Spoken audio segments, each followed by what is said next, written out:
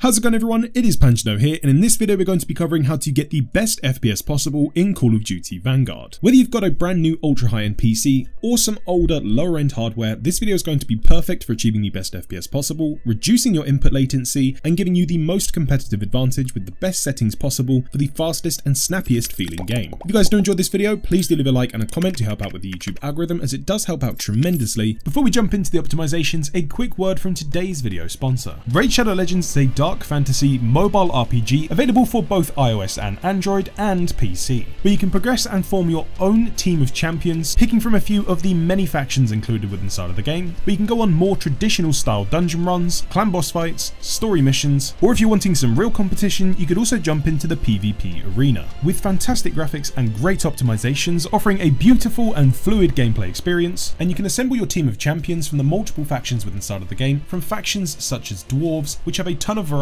in both gameplay and design, offering tons of ways to play. Or jump into some of the new content coming in the huge update to Raid this month, where they have a special event happening every day this month, awesome new champions, and the launch of Guardian Ring, a new feature that gives you loads of ways to use your champions, including a whole new faction Guardian system, and a new way to obtain legendary champions you've missed out on in the past. There's never been a better time to play Raid. And if you want a good head start jumping into Raid, all you have to do is hit the link in the description down below, or scan the QR code on screen now, where new players will be gifted the free epic champion Chinoru, an additional 200,000 silver, 1 XP boost, 1 energy refill, and an ancient shard, so you can summon an awesome champion of your own as soon as you jump into the game using that link in the description down below. And again, a massive thanks to Raid Shadow Legends for sponsoring today's video. Jumping into the optimizations, we can first of all start by navigating inside of the Battle.net launcher. Once inside of it, navigate to the top left hand side to the Battle.net logo, then select settings. Start by going down to the on-game launch, set this to exit battle.net completely. Proceed to then scroll down and ensure that both use browser hardware acceleration and allow multiple instances of Battle.net are both unchecked. With that set, go down to game settings, go to Call of Duty Vanguard, go to the drop down menu next to this, then select additional command line arguments. Going to the text box and typing in -D3D11. We then need to apply some optimization fixes to the game exe itself, once again to help fix crashes and stabilize the frame rate. For this, navigate down to the settings cog of the game, then go to show in Explorer.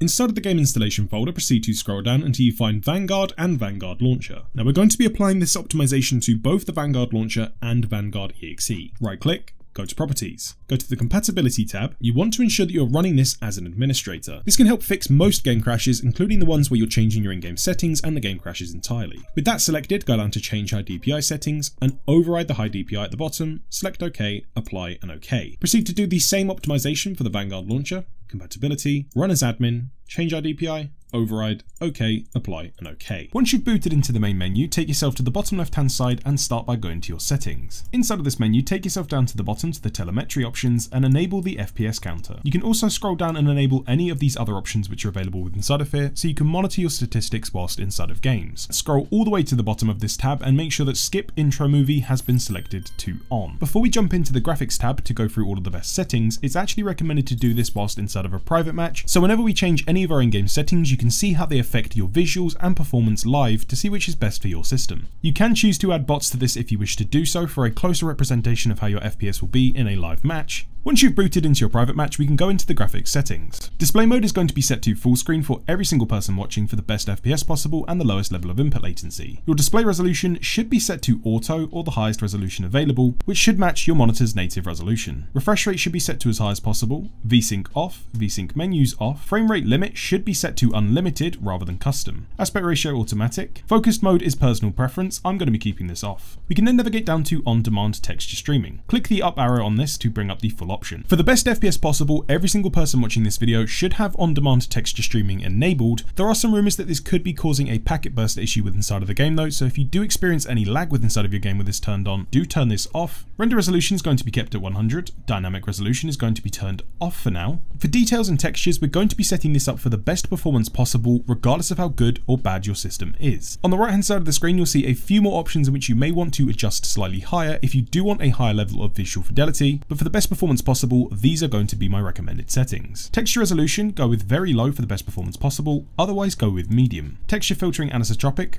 best FPS possible is going to be very low, otherwise go with medium. Particle quality level is going to be set to very low. Particle resolution is going to be set to low. Bullet impacts and sprays are going to be turned off. Shader quality should be turned to low, tessellation turned off. Level of detail, distance, range is going to depend on the maps in which you're playing and the modes. I would personally put this on either short or standard. Nearby level of detail is going to be set to low for the best performance, or high if you wish to favour visual quality. Distant level of detail is going to match the level of detail, distance, range that you set earlier. Clutter draw distance is going to be set to low. Volumetric quality level, low. Screen space shadows are going to be switched off. Shadow map resolution is going to go down to very low. Sun shadow cascades are going to be turned to low. Cache sun shadows and cache spot shadows are both going to be enabled. Spot cache size is going to be set to either very low, or if you're running on higher settings, go with medium. Particle lighting, for the best FPS possible we're going to be going with low, but the best competitive advantage will come with high, as this will smoothen the look of some smoke effects within inside of the map, making it easier to see through them. Ambient occlusion is going to be switched to off. Select the show more option and ensure that GTAO quality is also switched to low. Screen space reflections are going to be switched off. With those options then set, we're now left with Nvidia DLSS, Fidelity CAS, and Fidelity FX Super Resolution. On the right hand side of the screen now you'll be seeing the suggestions for that. For those of you that are looking for the best visual fidelity possible, you want to be running Fidelity FX CAS, regardless if you're running on an Nvidia card or an AMD Radeon card. Enabling Fidelity FX CAS, going down to show more, and making sure this is set to 0.80 is going to give you the best graphics possible. When you go back inside of your game, you'll notice that it almost looks like you're playing your game in a way higher resolution. The Fidelity FX CAS implementation inside of Call of Duty Vanguard is absolutely fantastic, and once you enable this option, you're going to find it hard to go back. This is honestly one of the most impressive settings I've ever seen in a game. But if you're setting your game up for a competitive advantage for the lowest level of input latency and best FPS possible, you want to be going with Fidelity FX Super Resolution. To enable this, disable either DLSS or Fidelity CAS, then enable Super Resolution. My personal recommendation would be to set this to balanced for every single resolution out there, unless you're running 1080p, where you may want to go with quality. You'll notice that it won't look as good as it did with Fidelity FX CAS, but you should be seeing an incredible FPS boost from using this. If you must go with DLSS, my personal recommendation would be balanced. It does provide a relatively nice looking image that's pretty smooth, but FSR is going to be giving you better FPS, and Fidelity FX CAS is going to be increasing your graphics. So just stick with those two settings, and you can use them on any graphics card. Anti-aliasing is going to be set to SMAA 2 times. Go to the drop down menu and set your anti-aliasing quality to low. Navigating down to depth of field, turning this to off, and VRAM usage target, we're going to be upping this to 90. Last but not least, we can take ourselves over to the gameplay section, where we can then set our field of view. For the best FPS possible, it's recommended to either use 103 or 110. World motion blur, weapon motion blur should both be turned off. You can also turn down your camera movement, which I would recommend, down to 50%, which will stop the screen shake, especially when you're sprinting. Last but not least, navigating down to Nvidia Reflex. If you do have this option available to you, go to On plus Boost. Try this setting out. If you do notice that you're running into any stuttering issues or your performance isn't 100% stable, you could also try just disabling Reflex. For this, take yourself down to the bottom left hand side to your file explorer, navigate over to Documents, go inside of the Call of Duty Vanguard folder, Players, adv_options.ini. First of all, starting off with video memory scale. This option is recommended to be set to 0.9, but if you are running into game crashes quite frequently, change this down to 0.7. Renderer worker count is going to be set differently depending on what CPU you have, whether it be Intel or Ryzen. For Intel users, you want to be setting this to 6, but if you aren't noticing the best performance possible, you can also try 4. For Ryzen users, this needs to be set to half of your physical core count of your CPU. To find this, navigate down to your taskbar, right click, open Task Manager. For Windows 11 users, select Ctrl-Alt-Delete on your keyboard and open up Task Manager that way. Go to the Performance tab, click on CPU. So half of that is going to be 6, so we're going to set my renderer worker count to 6. Clutter max distance, setting this to 100. Your maximum number of particles should be set to 0. Your pixel per light map texel is going to be set to 1. Particle resolution is going to be set to 0. Corpses culling threshold is going to be set to 1. Particle lighting quality is also going to be set to 0. Reflection probe relighting update stages is going to be set to 1. Round robin priority spot shadows max is going to be set to 0. And sun shadow moment clip map resolution is going to be set to 64. Once that's then been set, take yourself to the top left hand side to File, then select Save. Moving on to the GPU section. We first of all want to make sure that we have the best drivers installed for Vanguard for both Radeon and Nvidia users. First of all, navigate inside of your task manager like we did earlier, this time going over to the Performance tab. Under Performance, go all the way down on the left hand side and select your GPU. Go to the top right hand side of your GPU panel where you'll then be able to see the make and model of the GPU you are using. With that information, take yourself into the description down below and either select the Nvidia drivers or the AMD Radeon drivers link. Now you can go with the latest driver, but at the moment for Warzone, Vanguard and Modern Warfare, the best Nvidia driver at the time of recording is actually going to be version 472.12. For Nvidia users, you can also look into de-bloating your driver, which is a fantastic way of removing all of the excess features in which you don't use from your Nvidia driver, freeing up performance and making your driver a lot more lightweight.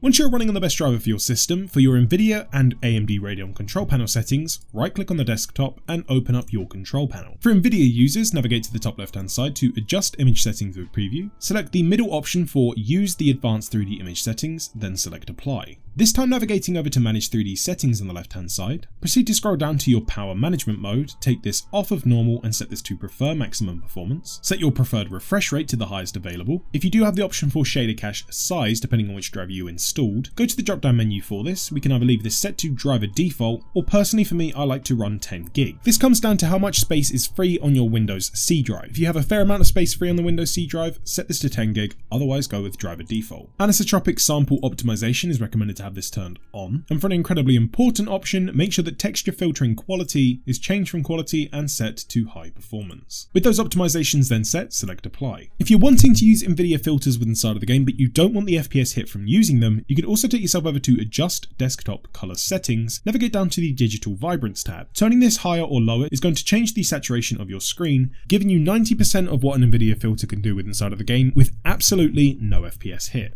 With the best GPU drivers installed and set up correctly for your control panel, only other optimization for GPUs I can recommend is to apply a small to moderate GPU overclock, and will provide you anywhere from an extra 5 to 15% performance increase depending on the scenario in which you are in. If you are interested about GPU overclocking, make sure that you do check out the video on the screen now and also linked in the description down below for some basic Windows optimizations and settings to further enhance performance for your system, whether that be a low-end or a high-end system. Going to the bottom left-hand side, typing in game space mode, then pressing enter. For Windows game mode, this is recommended to have this turned off for those of you running on ultra high-end systems, such as an RTX 30 series or an RX 6000 Radeon GPU. For those of you running on anything lower end than that, even if you've still got quite a decent PC, turn this on. For the next setting, we need to navigate down to the bottom left once again, this time typing in GPU space settings, then clicking on the graphics settings tab. Inside of the graphics preference tab, if you do have the option for hardware accelerated GPU scheduling available to you, it is not recommended to use this if you are on a high-end RTX 30 series GPU. If you're on an RTX 20 series or anything lower than this, go ahead and turn this on. The next optimization is relatively basic, but it goes for every single game you're playing and will improve performance across the board. For this, navigate down to your taskbar, right click, and open up Task Manager. For those of you running on Windows 11, simply press Ctrl-Alt-Delete on your keyboard, then select Task Manager. Go up to the Startup tab. Inside of here, these are all of the programs which are going to boot automatically every single time you turn on your PC and log in. We want to remove as many of these programs from this list as possible. This doesn't mean you won't be able to use the programs, it just means that they won't boot automatically, slowing down your startup. Simply find a program you don't need to boot with your PC, highlight it, go to the bottom, select disable. This is especially important for game launchers, as many people like to have these open up automatically, but every game launcher you're running is taking up CPU cycles and you only need one at a time. Once you're done with inside of there, it's also good practice to quickly close out of those programs that may be open by going down to your task icon tray in the bottom right, selecting the up arrow, and start right clicking and closing out of these programs you don't need. For instance, if we're playing Vanguard, we don't need Steam open, other game launchers and other apps.